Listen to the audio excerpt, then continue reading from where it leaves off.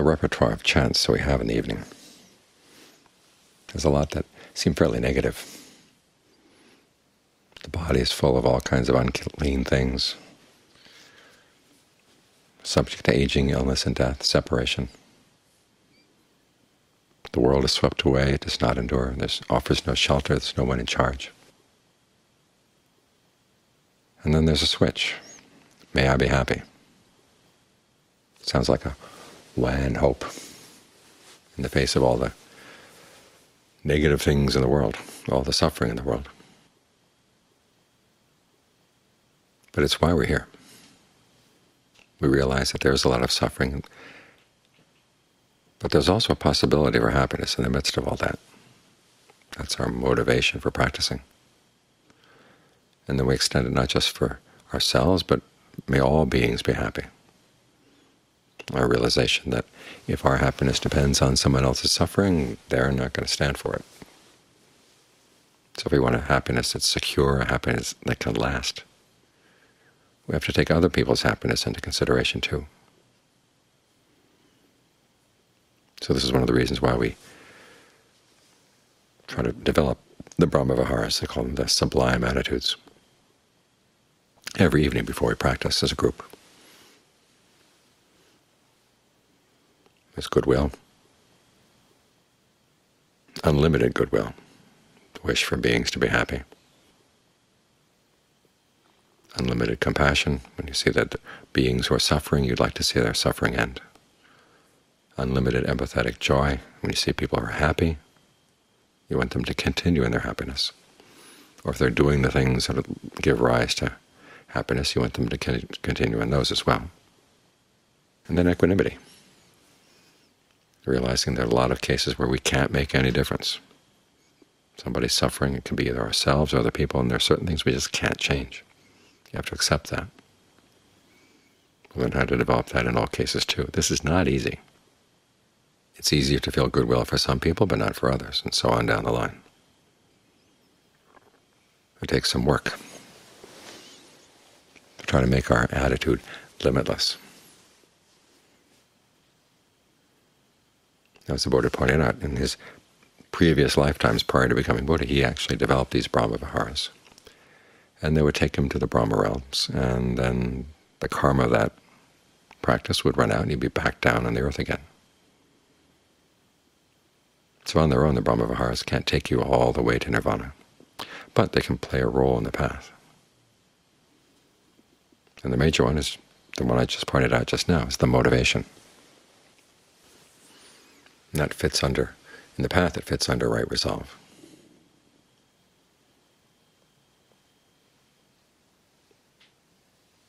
We see that there's suffering that comes from sensuality, there's suffering that comes from thoughts of ill will, suffering that comes from harmfulness. And we want to develop qualities of mind that don't allow these things to take over. And the Brahmaviharas are precisely those qualities. Goodwill counteracts ill will. Compassion counteracts harmfulness. And there's a passage where the Buddha says that passion is overcome in equanimity. And if your mind is in a state of equanimity, it can't be overcome by passion. If the passion does move in, that means your equanimity has been destroyed. But it is a counterbalance. So if you see that you're engaging in any forms of wrong resolve, you can develop the Brahmaviharas to counteract them. Now, I have to realize, of course, that on the one hand, the Brahmaviharas are not a natural, innate quality of the mind.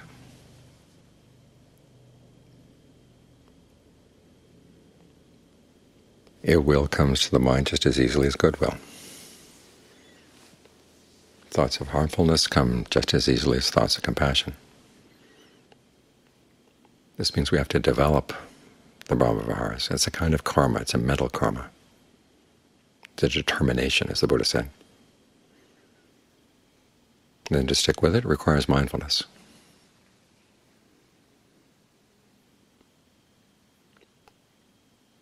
So to really understand the Brahmaviharas, you have to understand karma, because they are a type of karma. And when you're thinking about the happiness of yourself and the happiness of others. You have to remember that the wish for there to be that happiness requires also the wish that we act in ways that will lead to true happiness. So karma is involved there too. So that there's at least a rudimentary element of right view in the Brahmaviharas.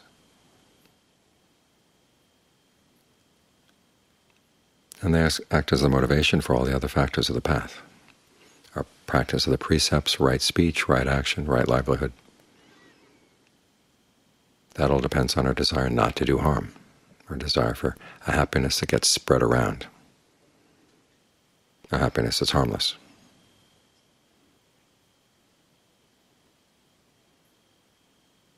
And again, there's wisdom here too, in the sense that that first question the Buddha says, that's the beginning of discernment. What, when I do it, will lead to my long-term welfare and happiness? What is skillful? What is blameless? Recognizing that our actions are the big thing that leads to happiness, and that long-term is better than short-term. We want happiness that's blameless, i.e. one that doesn't harm anybody.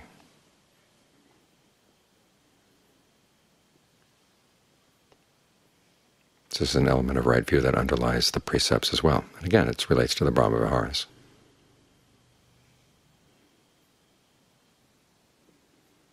And some people find that taking these as meditation objects can provide a basis for right concentration, get the mind in the states of strong concentration. You can think thoughts of goodwill, and you can spread it out in all directions. The image the Buddha gives is of a man blowing a trumpet, and the sound goes in all directions. He doesn't have to direct it here or direct it there. It just goes everywhere. That's the kind of quality you want to develop in your mind. And when you have that quality, it has that sense of spaciousness and stillness. It's a thought that doesn't have a lot of internal conflict. Because after all, when we think about true happiness, we realize it has to come from within. So your true happiness doesn't have to conflict with anyone else's true happiness. It's the other pleasures of life where there's conflict. You want that job, somebody else might have to lose it if you get it, or they might get it and you lose it. You want this house, you want this relationship, whatever. There's always a winner and a loser. But with true happiness, it's developed from qualities inside.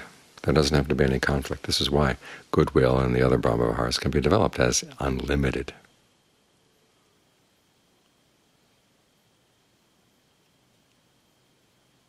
It's not like love. Love is something else. The word for love in Pali, bhema, when the Buddha talks about it, it's obvious it has its drawbacks. He says there's hatred that can come from love. There's love that comes from hatred. In other words, if you love someone and someone else is going to do something harmful to them, you're going to hate that person.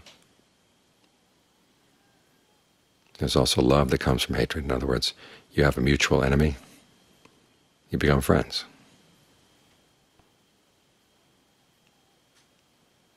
So in the Buddha's eyes, love is not an attitude that you can make unlimited. It's based on making distinctions and creates distinctions many times, whereas goodwill can be more universal. That's why it can be an object of concentration that allows the mind to be still, with a sense of unity. No inner hypocrisy, no inner conflict.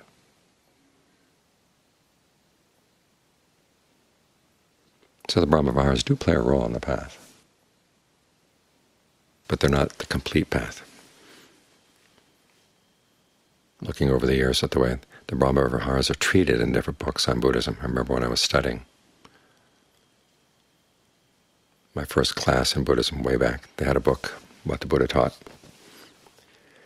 and in it was explained the Four Noble Truths. And then at the very end it kind of tacked on a chapter on the Brahmaviharas. And there was never any sense that the Four Noble Truths and the Brahmaviharas were in any way connected at all. It was just the Buddha's social philosophy. But the way it was organized, it seemed to be expendable. More recently, it got the other extreme. People who say that all you have to do is do the Brahmaviharas, and that's the whole path.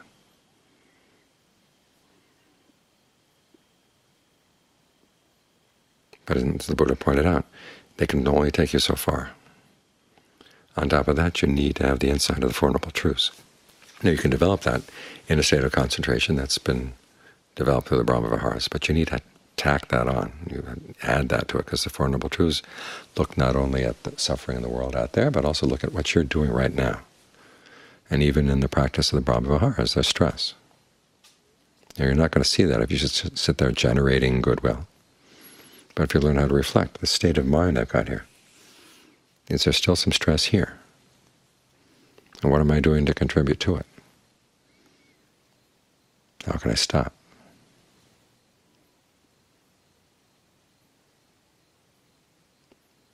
That's when the path becomes complete.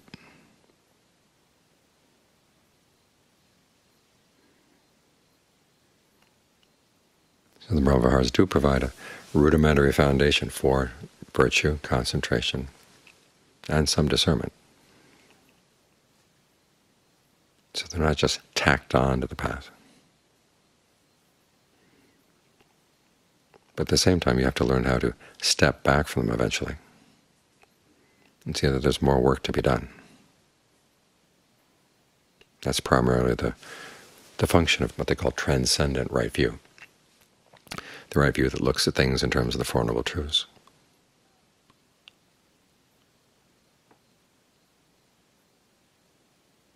And then can look at itself in terms of the Four Noble Truths. There's a nice passage in John Munn's writings where he talks about how there's a stage in the path where the Four Noble Truths become one. In other words, you see that everything has one duty at that point. You've comprehended stress, you've abandoned the cause. You're beginning to realize the cessation of suffering. You've developed the path. But there's something more that needs to be done. There comes a point where everything has to be let go. Even the path has to be let go. This insight you have, the Brahmaviharas have to be let go. The insight that sees into what's going on in the mind as you develop the Brahmaviharas, that has to be let go as well, along with everything else. So the Brahmaviharas are not a complete path. There's more that needs to be done. But working on them is a good part of the practice.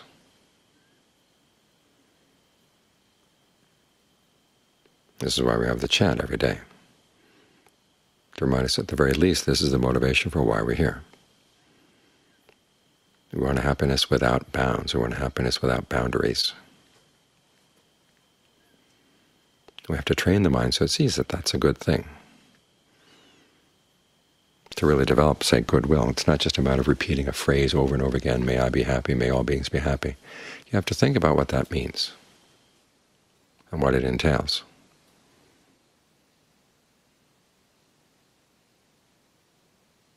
What does it mean to be happy?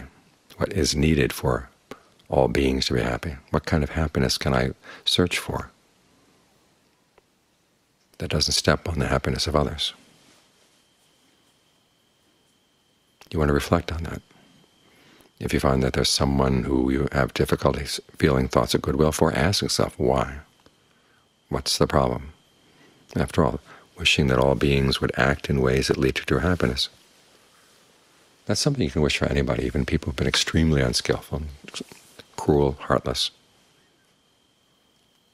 damaging to others. You'd like to see that they change their ways. If you can't feel that desire for them to change their ways, what's wrong? Do you want to see them suffer a little bit before they change their ways? Well, why? Ask yourself these questions. And this way, goodwill is not just a pink cloud that you radiate out in all directions. It becomes a way of contemplating what you understand about happiness and the causes for happiness. Then you can dig up any unskillful or poorly thought out ideas about happiness.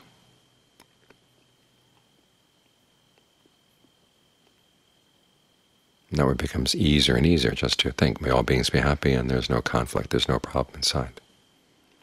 Don't pretend that there are not problems when there are. Dig them up, work through them. That's when the practice of the Brahmaviharas really does become a part of a right resolve, part of the path.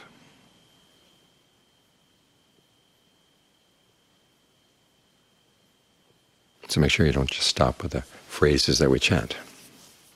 Think them through about their implications,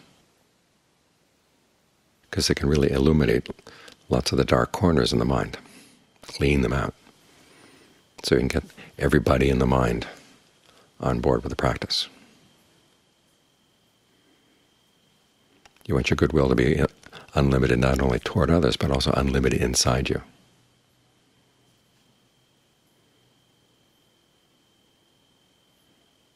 That's when it really provides strength for the path.